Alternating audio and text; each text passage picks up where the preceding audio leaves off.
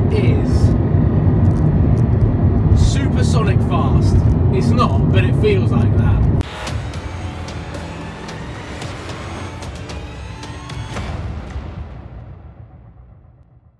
What's up guys, welcome to Supercars of London. How are you all doing? I hope you're enjoying the weekend and what was a beautiful Sunday. The sun has gone in, which I suppose that helps in terms of filming and me not squinting. However, I wanted to take the opportunity to try and do my first review on the Lamborghini. Now this is a follow-up video to the Idiot Tour exterior and interior that I did last week. As I was watching back the footage, I was just like, I am an idiot. So, the paint code on the Lamborghini Gallardo is one of two. It could be Bianco Isis or it could be Bianco Monoceros. Probably get up to my knee. I should have done some research on some of the specific buttons inside because thank you to all of the comments, tweets and Instagrams that people have been sending me on how to get open to the memory cards and also how to do the boot and etc, etc, etc. Now I have done some Google research into this car so I can talk with a little bit more knowledge up in here. I hope it's still stored up here.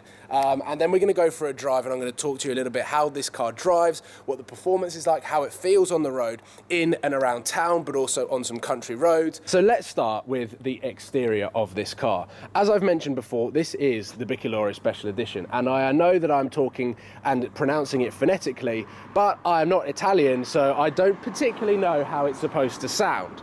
Now this car, again, phonetically, the paint job is Bianco Monoceros, which I tried to work out in the Idiot Tour. So it's gloss white, and that matches the roof, which is in Nero Noctis, which matches the central bezel inside, which also gives you the Sport, Corsa and automatic mode. Scorpius wheels, which you also see on the Mark 1 Superleggera. So there you go, there's the knowledge. Scorpius and also the confirmed paint codes. What's also unique to the Bicolore Special Edition is the gloss black painted front splitter, and if we quickly go around to the back, the rear is painted in gloss black. LP560 facelift of the Gallardo came out and was launched at the 2007 Geneva Motor Show and was styled after the inspiration of the Lamborghini Reventon, which was created to spice up the Murcielago and the LP640. Now the coolest fact about the Bicolore Special Edition in itself was when it was launched, it was the last Lamborghini to be launched before the Lamborghini Aventador that came out in 2012 at the Geneva Motor Show. And to the European market, it only came as an LP560-4, but in America, the Bicolore Special Edition comes as a -2, which means rear-wheel drive, after the Valentino Balboni Special Edition, which I personally think would kill me. So when you open the driver's door, you get greeted by a whole host of leather and white stitching, which is unique to the Bicolore Special Edition. If you had a yellow car, you would have matching yellow stitching. If you had an orange car, you would have matching orange stitching. However, if you wanted the grey, you'd have to deal with the white stitching. Inside, it's very similar to that of LP560s that you may have seen or even sat in. Very similar center console, very basic steering wheel with no buttons to distract you. You've got the E-gear paddles here, which I'm going to touch upon when we start driving.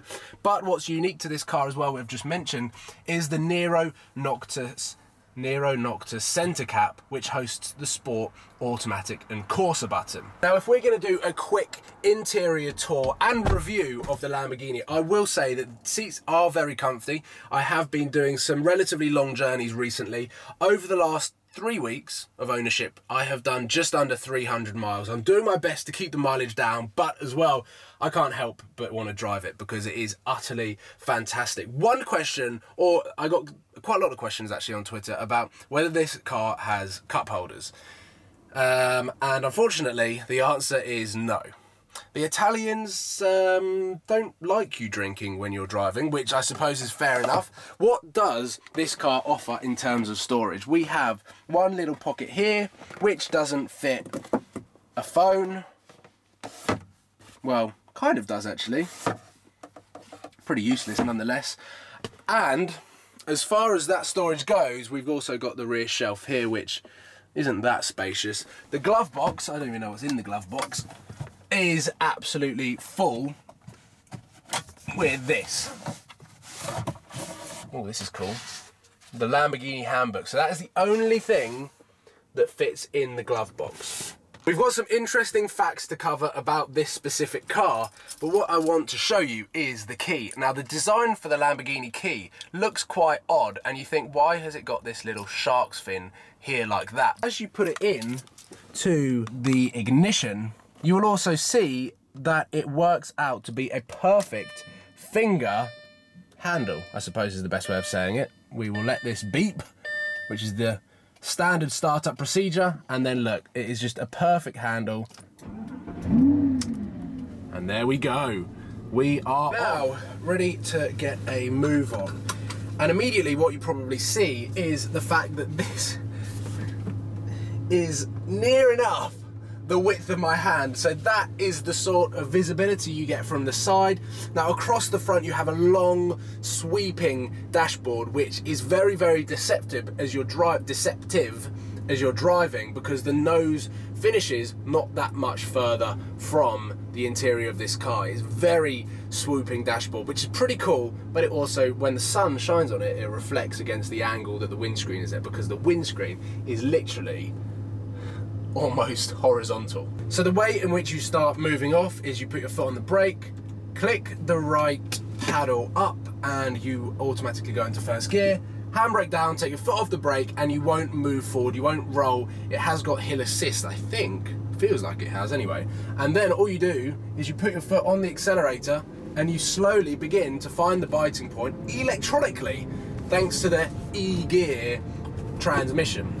It's a semi-automatic gearbox, it's not fully automatic, but you do have an automatic setting here. So for the questions asked on Twitter, yes, it is now in auto, which means you don't have to change gears with the paddles. What I'm going to do now is demonstrate the first automatic default setting of the car, which is normal mode. That's what I call it, normal mode. I've also got it in automatic, which will, well, automatically change gear for me.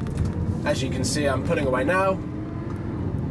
There's the gear change. So it's really smooth, quite difficult to get used to begin with, but as you do start learning a little bit more about the gearbox on this car, it's actually very, very easy. Now, as you will see from this road, the suspension is incredibly stiff. I'm currently in automatic third gear.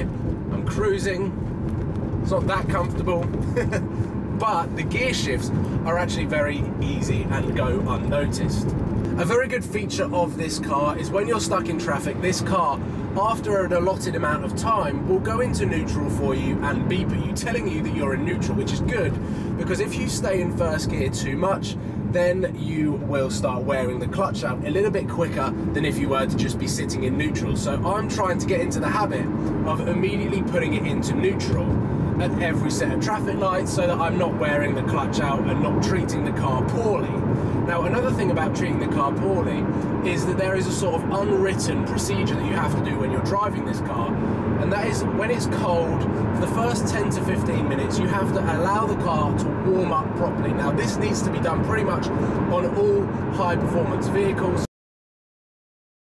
so that the engine is running at its optimum when you start putting your foot down and pushing on a little bit. Now, it's all well and good me talking about how good this car is at slow speeds, in and around town, but also on the motorway. Almost becomes a bit of a GT car on the motorway, eats up the miles, becomes very comfortable and very manageable, and Lamborghini actually improved the fuel efficiency and CO2 emissions on the LP560 facelift as opposed to the Gallardo by 18%, and the combined MPG reached 18 miles to the gallon, which is pretty impressive for a 5.2 litre V10. Interestingly, it beat the Audi R8, which had the same engine, and Audi could only get 15 miles to the gallon, which is seriously good from Lamborghini and shows that they're actually thinking about fuel efficiency, which is what I like. So we take it out of automatic and put it into sport, and you get that beep, which now means that it is ESP Sport, which I suppose reduces the traction a little bit, speeds everything else up, and also gives me a lot better throttle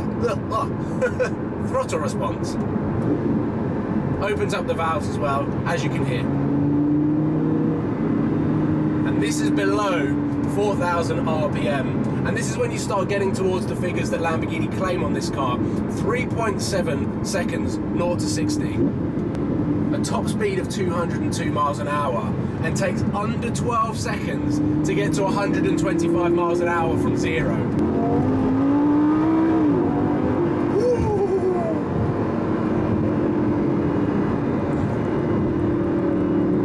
And this car shifts when it wants to shift, and it screams at you whilst doing so. Whilst we're in sport mode, I'm going to quickly talk about what I feel changes in this car when I click that button. One, it beeps at you horrendously. Two, the valves open and the V10 just starts barking at you, and it is a real change as opposed to the normal mode that I tend to drive around town in most of the time. What also happens is once these valves open and the car becomes a lot more shouty and sporty, the fuel starts to diminish pretty quickly, which I'm absolutely fine about. And smiles per mile in this car once you put it into sport mode are second to none. The valves start opening at about 2,500 RPM, I think, and it is just, it becomes a completely different car.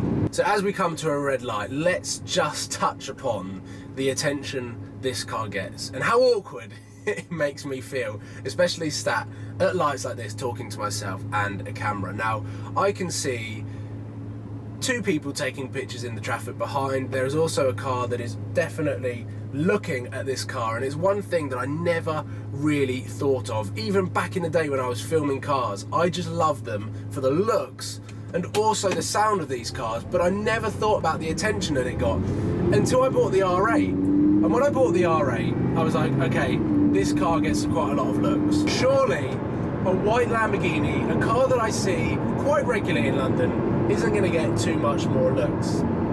How wrong was I? This car gets a lot of phone cameras out, it gets a lot of people talking, it gets a lot of jaws on the floor, which is a fantastic feeling when you're driving this car and you know that you're creating a memory for them of that time that they saw a white Lamborghini. Drop it down a gear and boot it! One thing I've realised on this car as I take it out of sport and engage Corsa mode is, yes, this car is an absolute brutal V10 angry bull, exactly what you would expect from a Lamborghini. There's no denying that the characteristics of this car are very Lamborghini. Now, Corsa mode is a mode you don't want to be driving in every single day, because what you are probably about to see is the fact that to get 40% quicker shifts on this car, you have to take away a little bit of the comfort.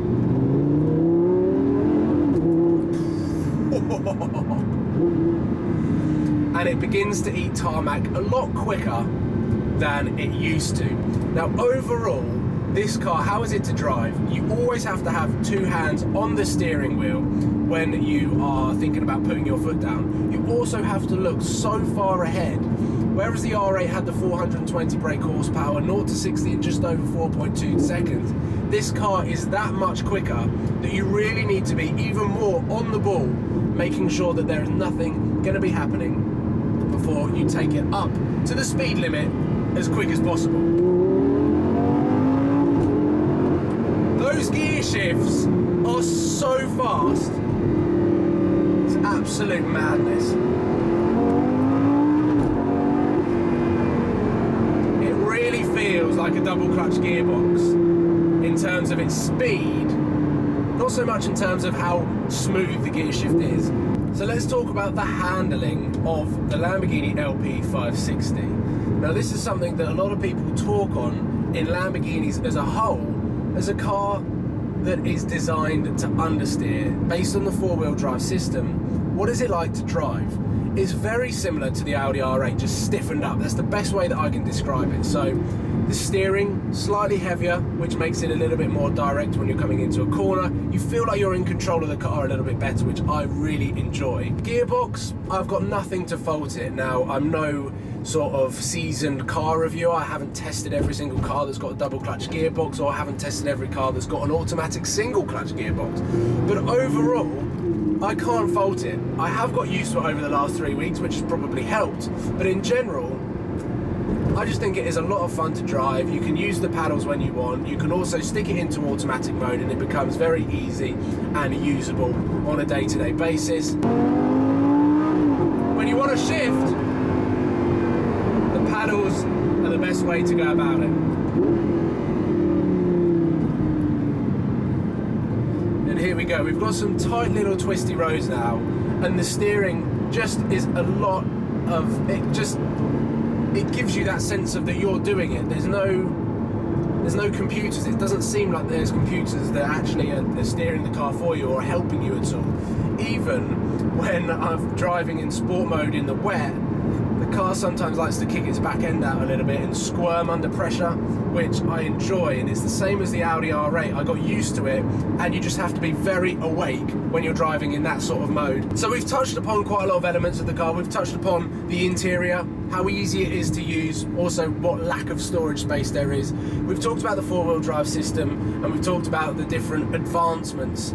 And we've talked about the developments that Lamborghini created for the LP560 facelift as opposed to the Mark I Gallardo, and what a huge difference it makes to this car. It turns it into a different league of vehicle. When you're thinking about the competitors, the R8 V10, potentially the 458 and the McLaren 12C, yes, they've got the double clutch gearbox, the R8 is still on the R-tronic, but the one factor that you need to think about is this car is better on fuel than any of them, which is the best statistic to win by, in my mind. I just like it. I don't know why. I'm just interested in fuel economy, which is crazy because I'm driving a 5.2 litre V10 Lamborghini. I really hope this video has come across in the way that I want it to come across. I have really struggled today. Normally, I'm quite good at talking to the camera and stuff, but there are going to be a lot of outtakes to this video. I've been driving around now for about an hour and a half, and I'm going to try and convert this into a 15 to 20 minute video. Why's that car got his reverse lights on? So I'm doing my best. I hope it's come across as a good video, and I hope you've enjoyed it. Please give it a thumbs up if you have. Why has it still got his lights on? I'm right behind you, do not reverse. We could be seeing a Lamborghini crash in this video. But anyway, please give it the thumbs up if you've enjoyed this video, and leave a comment on what you want to see more on this car. Do you want to see the exhaust? What colour would you wrap it? Please let me know in the comment box below, and I will do my best to film all sorts of videos around this car, around my Audi A1, but of course continue with the daily vlogs, talking about and bringing you on my journey on what I'm doing on a daily basis. So thank you for watching. I appreciate all of your support as always, and I will see you tomorrow for another Supercars of London daily vlog. Cheers guys. Before I go, one last thing.